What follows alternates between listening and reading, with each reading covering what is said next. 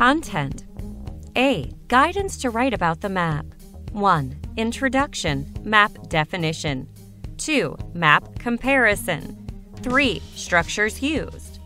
B. Map sample. 1. Map sample analysis. 2. Map samples and suggested answers. A. Guidance to write about the map. 1. Introduction, map definition. Welcome back to IELTS channel. In this essay, I will instruct you on how to write one of the most difficult graphs in IELTS. As expected, it is map. First of all, we need to know what is map and what the difference is between map and other kinds of graphs. Map is a kind of graph which mainly focuses on the changes of one location, which can be the construction or demolition of facilities or landscape surroundings at the two different periods times. So it is important to separate map into comparative areas which can be easily seen on the map to group similar information to analyze. Normally, map has three kinds of questions. 1. Describe a map in present simple tense. This question hardly appears in the test because it only requires simple tense and no comparison. 2. Describe two maps, one is in present and one is in the future tense.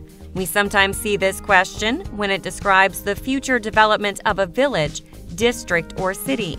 The tenses used should be present and future.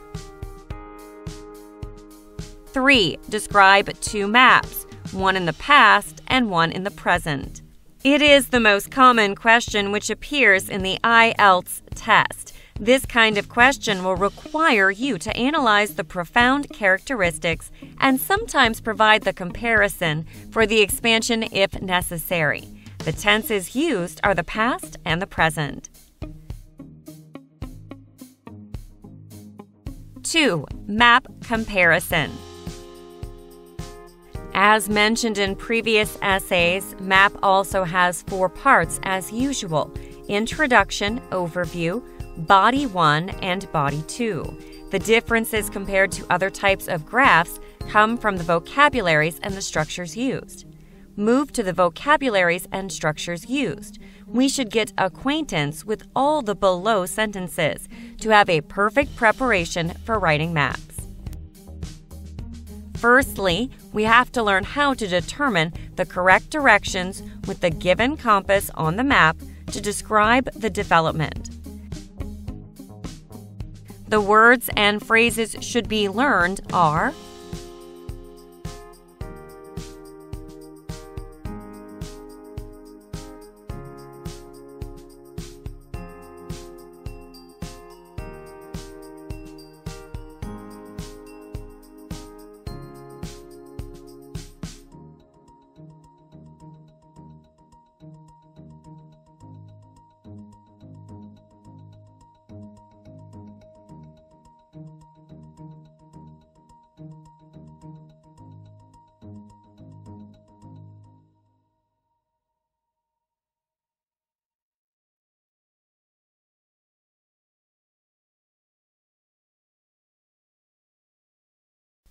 Three. Structures used. Now I will mention the most 5 frequent structures used in describing the map. 1. The first structure is about the location. You can normally use the words of the direction I have mentioned above to describe the map. Verbs used to describe the location: be located in, be situated in, be positioned.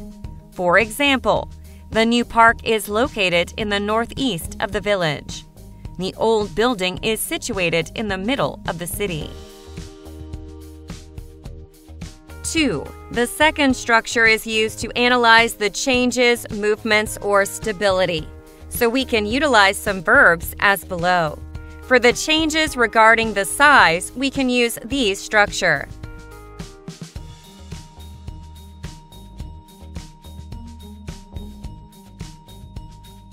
For example, the industrial park near our village will be expanded, become bigger this year to cater for numerous workers from different places. To the appearance, movement, or replacement, it is useful to utilize these below structures.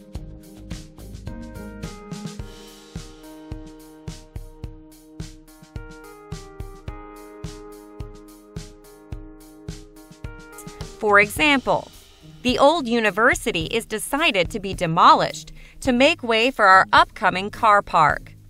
The upcoming car park will be constructed on the original site of the old university. As planted, the old university will be moved to the west of the playground to make way for an upcoming car park.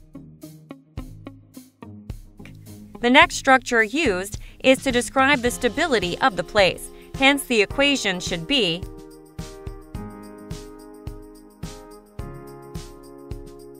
For example, the school remained unchanged for almost 15 years.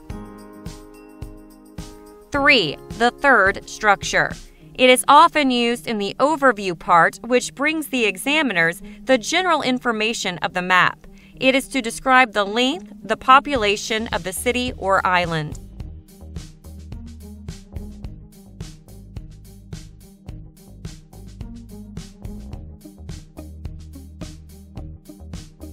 For example, the highway has a length of 15 kilometers. London has a population of around 8.9 million people. 4. The fourth structure. You will see on the map which combines the transportation system with area surroundings. Then this is used to describe the road as below.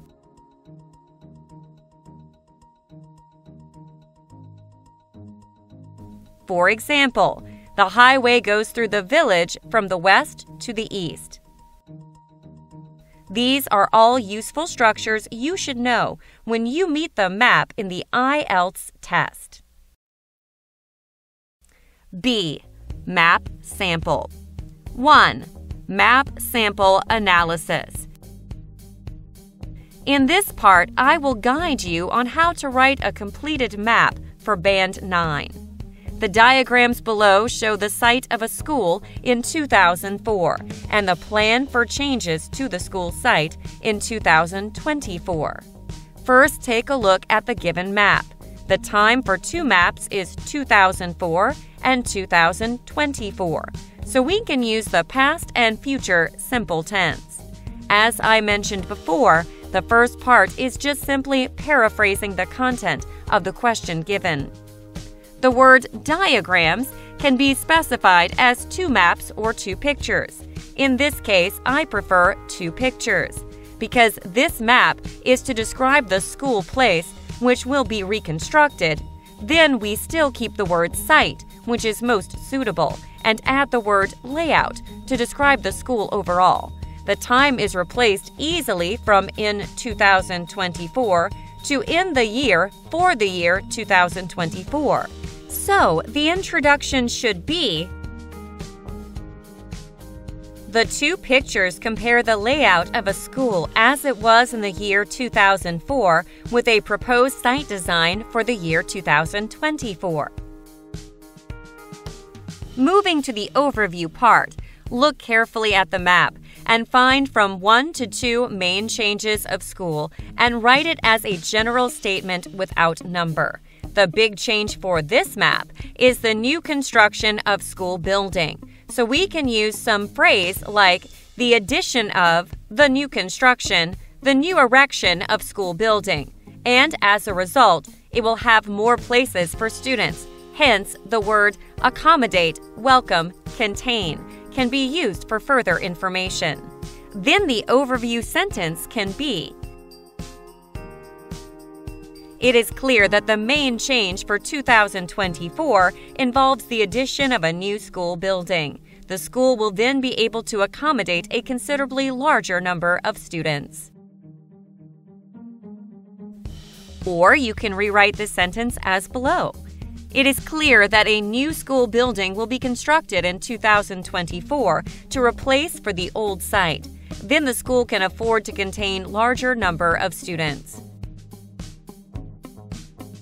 For the detailed section, it is better to make a comparison between two periods of time in the same part, so we can see the differences clearly. First, we mention the number of pupils in 2004 and expected number in 2024 to explain the addition of a new school building. 2004 is the time in the past, so remember to use the past tense when describing 2004, because two buildings are on the opposite site, so we can use the path as a division of these buildings. The sentences should be: in 2004, there were 600 pupils attending the school, and the two school buildings were separated by a path running from the main entrance to the sports field. By 2024, it is expected that there will be 1,000 pupils, and a third building will have been constructed. Comparing two paths in the map, the new one is shorter and connected to the building, so we can use the relative clause to describe the changes. The old building can be seen as the original building. We can use some words like join, connect, link for the combination of buildings. Don't forget to add the signposting word to make the map clearer, such as furthermore, in addition, besides. So we have the sentences: furthermore, the plan is to join the two original buildings together, creating a shorter path that links the buildings only. Or, besides, the connection of two original buildings will make the path linked the building shorter. Going to the last part after mentioning the change of the building, remember to emphasize the reallocation or the movement of the original ones. Because the sport field was demolished to make room for the building, the new one should be erected. Then we can give the sentence of replacement that I mentioned in the structures used part, like: as the third building and a second car park will be built on the site of the original sports field, a new smaller sports field will need to be laid. Or, since the original sports field will be demolished, destroyed to make way for the construction of the third building and a second car park, a new and smaller sports site will be built to the east of the old buildings, almost opposite to the new building.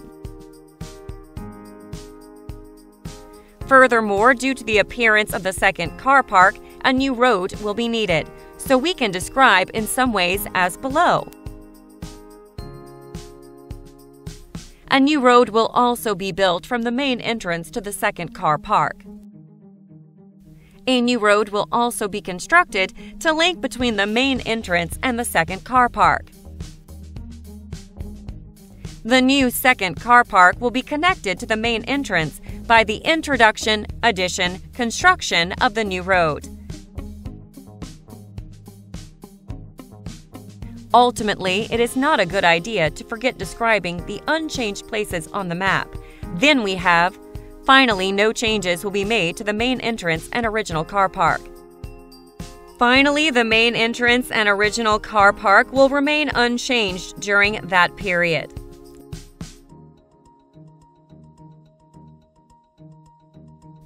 Two, map samples and suggested answers.